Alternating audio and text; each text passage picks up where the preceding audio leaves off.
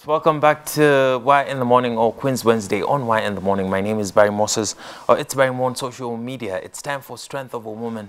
I know it's your favorite segment because we get to highlight the queens who are doing amazing stuff for themselves and for the world at large. My guest for today, before I introduce Y254 channel on Twitter, Y254_ channel on Instagram, and Y254 on Facebook, hashtag is Y in the Morning.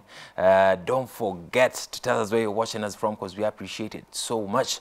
So my guest has done it all, from being in the Big Brother Africa house to politics to making gospel music now. She goes by the name Sabina Stadler.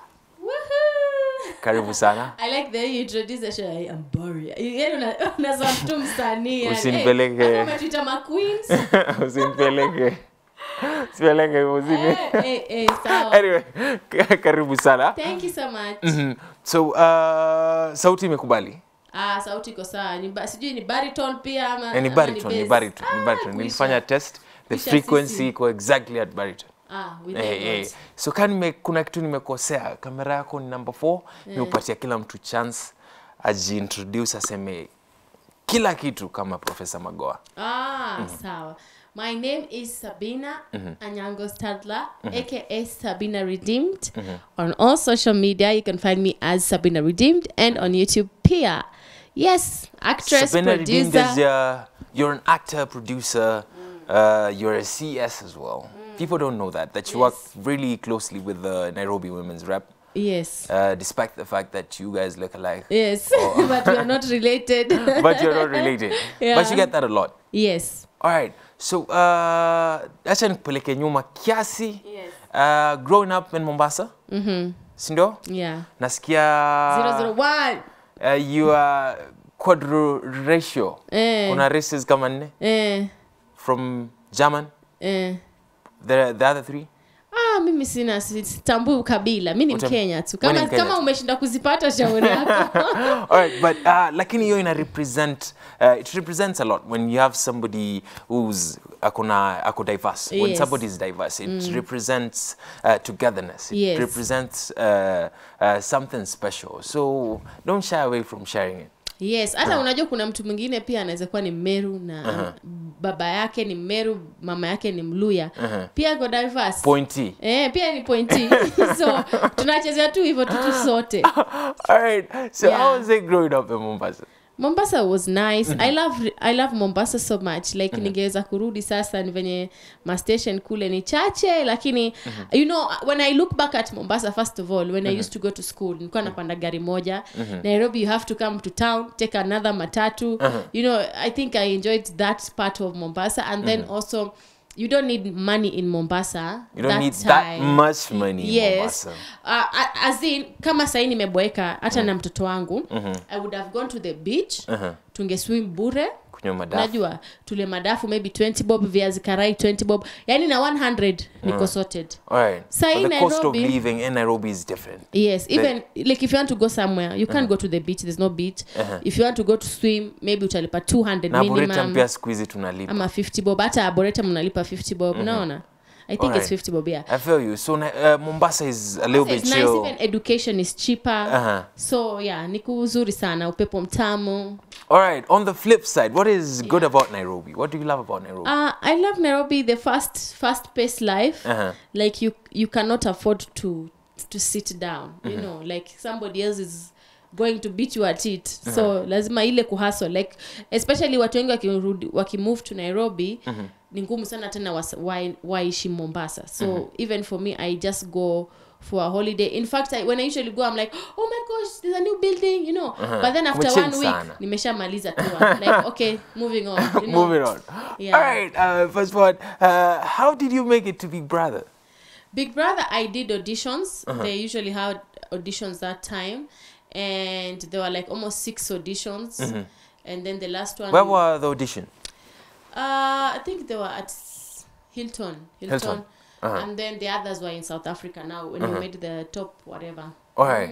All right, so when you got to Hilton, how long was the line? I was there early. I remember my child was like 4 months. Nilikuwa nimewachana na mambo ya media, you know, after being pregnant, and then I was a single mother already. So I was like, I'm gonna go in a comeback, you know, make comeback. So I was excited because I'd been idle for like 1 year. Not idle, but not in the picture of media. So I was like, this is my chance to go back and, you know, continue my dream, because I thought it would be a platform for my talent. So I was there very early. Did you feel any little bit of intimidation when you got to the auditions? Did you feel like, will I really make it to represent Kenya on this stage? No, because I'd already tried before and failed it. So for me, failing again was no problem because I'd already known how it is to fail. So it just is like, okay, I'll get it or not. Na life itaendelea tu. The same way the other time sikupata, pia life itaendelea. So when you finally got the, how was the life? Do you feel like you're too exposed when you're in that house? Big Brother's watching. When you are in the Big Brother house, of course there are cameras everywhere, and then for me, you know, there's at that time I didn't know, but there's like almost, it's not that watu wana shower, you know, wengine wana shower naked. It's not the unethical part of it, exposure. But it's the kuna kitu pale very spiritual that was happening to all the housemates. And I remember for me, I would just sit and it's like watu wanatembea like siko but siko. And if anyone would notice later, mara nyingi walikuwa wanaonyeshi kwa kamera sana. Many people would say, mbona wewe Sabina, they would comment. And even when they'd ask which housemate do you want to come back, I had the highest votes, like Sabina, to come back. So there's something very spiritual. That's why I don't really usually like talking about it. Not because that I'm ashamed of anything. I didn't do anything bad there. I was myself. And nilienda actually because they imagine, nikishinda 20 million, itanisaidia kimaisha, you know. I didn't go for anything. And my personality, the talent is what made me win to get to represent Kenya. Yeah. So how was the eviction day? Eviction, my eviction was weird because they had already evicted the people. Then they came back and then they evicted me. And we were the most loudest people in the house. 3 of us, we were evicted the same day. But you know, so after that, I think show ilikuwa like energy ilikuwa chini, So they really suffered evicting Sabina. Yeah, they suffered. But I thank God because, like I said, there was so many spiritual things. It was warfare. I didn't know until I came out.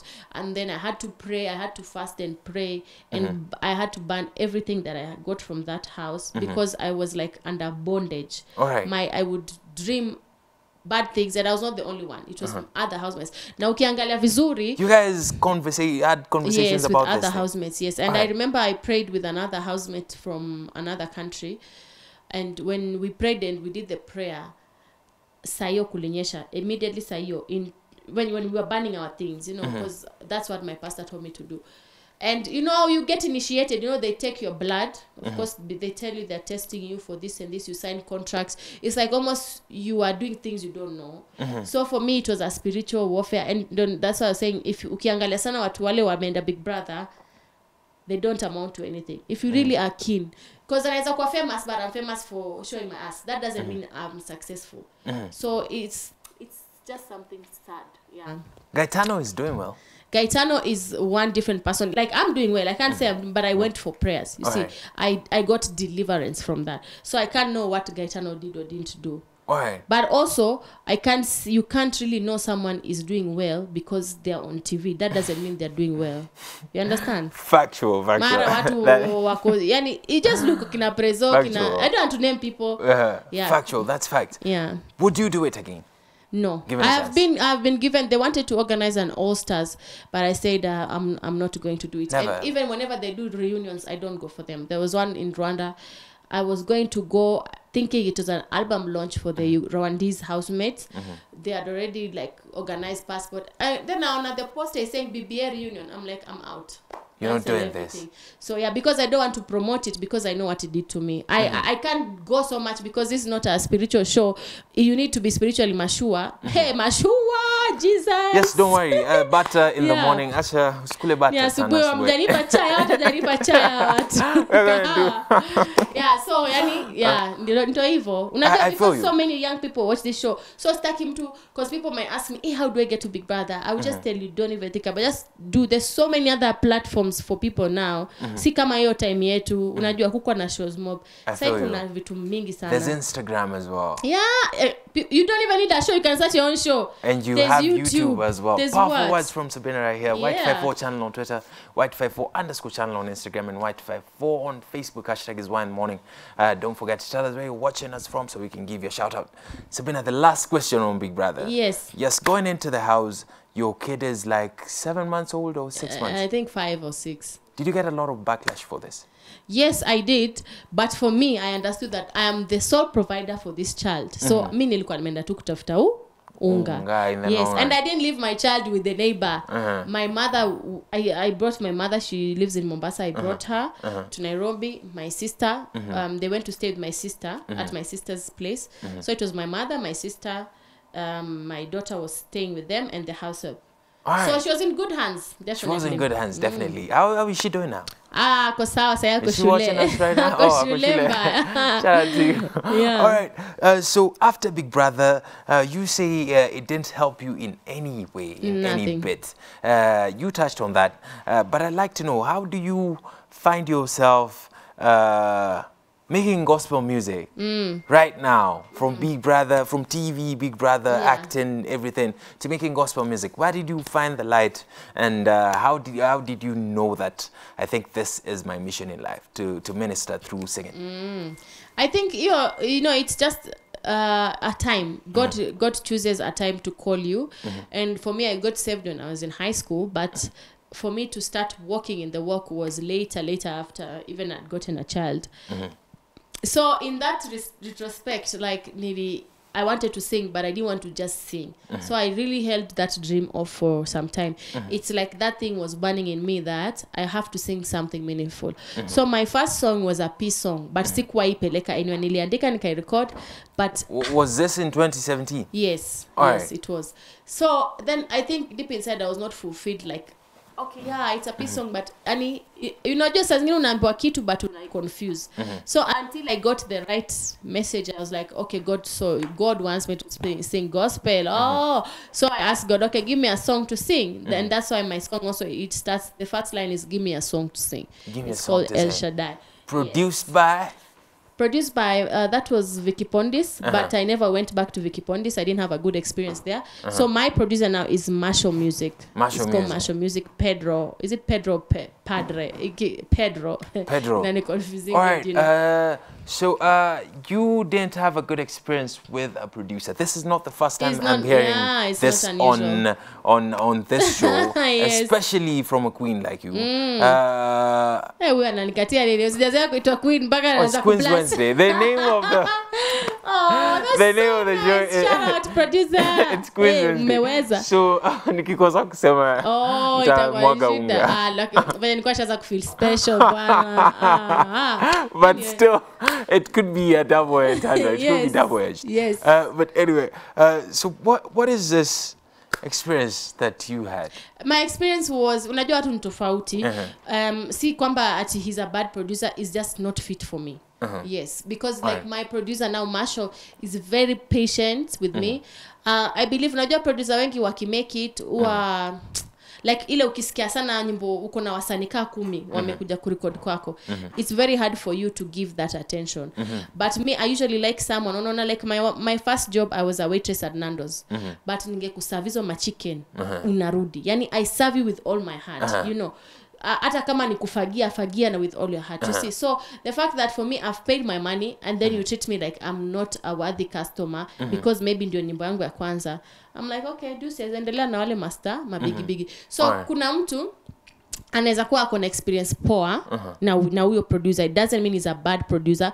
Just for me, hatukuendana. Ethics zetu ni tofauti. Some people just don't mix. Yeah. So for me hata kama ni msanii mpya nitamwambia usiende sana kwa producer wakubwa because saa zingine wanasumbua usije wakanipatia ka backlash. Lakini naona wanaweza kusumbua mtu anakanya nyimbo yako 1 month because there are so many artists to prioritize. Si makosa yake. Artists 10 utamaster nyimbo saa ngapi, you know. And it's a good thing that they are making those jobs, but Mungu akikuweka pia juu usidharau wale watu wanaanza. So for me, my producer, I like Marshall because he's patient with me. Kama kuna kitu sijafurahia tuna meet katikati. Aseme me I think hii tungefanya hivi, alafu naambia mimi I think tufanye hivi, which one do you think? Yeah. So I like that about him, and he's patient, and he will give me my song within the week. Niko na song yangu mastered. Alright, on the flip side, you're a producer when it comes to the world of film and TV. Yes. Sindo? Hizo makosa umetolea producers wa muziki. Do you see them in yourself when it comes to TV? No, because I'm you see the difference with me, nimekuwa actress mwanzo na nikakuwa sasa producer. So hakuna venye naweza ongelesha mtu vibaya because najua I've been there. Hata kama anachoma picha. No, I just correct you because you see the good thing you is are I'm on a Christian. Take number 20. I'm a Christian. I have to my job is also my ministry. Siwezi enda pale ni kuongelesha vibaya ati na mimi ni gospel artist. It's we are one entity. Sabina ni ule mmoja. So I have to show you the love of Christ. The worst thing you can do is come to the set drunk. Not even hangover, drunk because ulikunywa. So hapo nitaona, you see, I'll just talk to you like this. This is how I'd say it. You see, we uko job. Kuna actors wengine say hawako job. It would be good if you appreciate this honor that umepata sahi uko on air, usikuje drunk. And this is because if you do, unajua kwa show tunakuanga tu. So si ati uwezi kufa, unaweza kukuliwa kwa show. So ni wewe utajichomea. Yeah, it's just to correct because people make mistakes out there. Don't show up to Sabina's set drunk. Hangover at least. Yes. At least tunaweza kupea kahawa. You're working really closely with the Nairobi Women's Rep. Yeah. I was at art exhibition kule Railways Museum. Yes, and for a moment cameras kanza kufuata wakidhani wewe ndio Nairobi Women's Rep. Wakakumbuka jamani, what are you doing with the Nairobi Women's Rep? Women Rep mimi tulikuwa naye tangu campaign in 2017. I used to be on her campaign team. I was very close to her and I supported her vision. Mimi nilikuwa nataka tu ashinde because of how on our own personal conversation. Najua mtu mwingine akimwona mimi naweza kuwa na opinion yake, but for me usually I say kitu ya kwanza aliniuliza and I wanted to join her team. Aliniuliza, what do you want God to do for you through you working for me? What is it? She didn't ask me, what do you want me to do for you if I get the seat, you know, or whatever. So I was like, oh, this woman is so wise, you know. And she told me everything I do, I ask God first.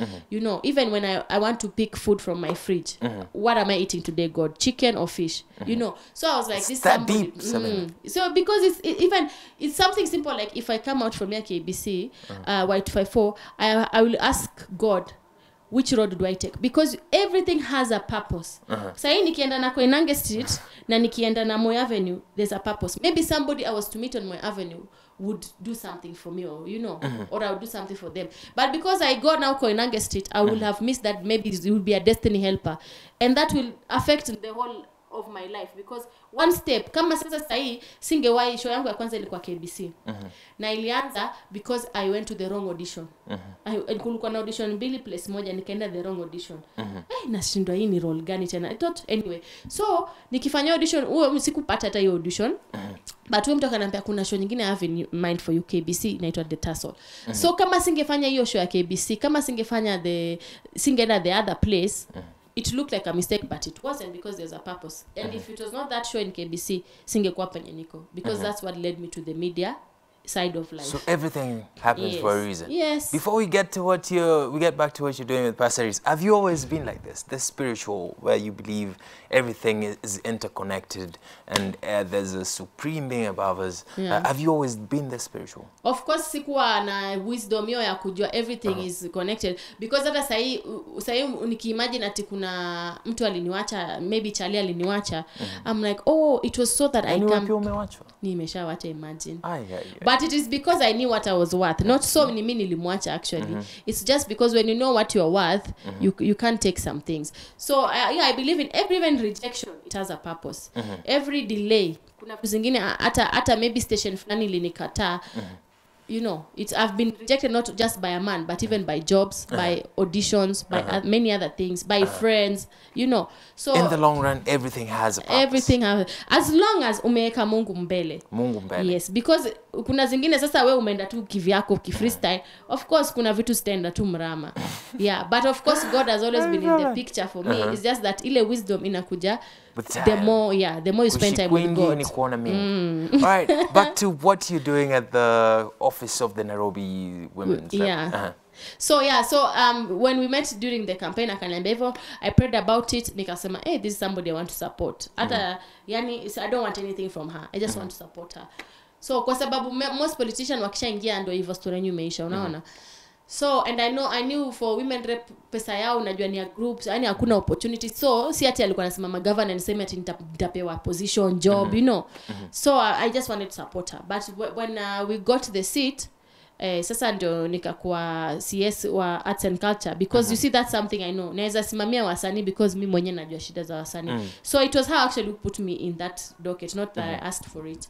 So because she saw huyu atakuwa poa hapa kufanya hivyo. So kuna ministries za health, office yetu, business, whatever. So I head arts and culture in the whole of Nairobi, but I also head Langata and Makadara constituencies. So I'm a sectional head also. A sectional head as well, yes. But you head arts and culture across. All right. How many ministries do you guys have there? I think there are about roughly 8, because you see we are 17 sectional heads. So kuna wale wa sasa wanafanya hizo ministry, because kama mimi arts, culture and sports, but there's also one who heads sports alone. All right. But me also I help her in sports, but my main thing is arts and culture. Arts and culture. So tuko kama wawili kwa moja. I feel that. So you guys coordinate and work together? Yeah. On a day-to-day? Yes, there's someone who handles PWDs. Yeye anajua watu wengi, watu wa disability. Kuna mwingine anafanya sana mambo ya health.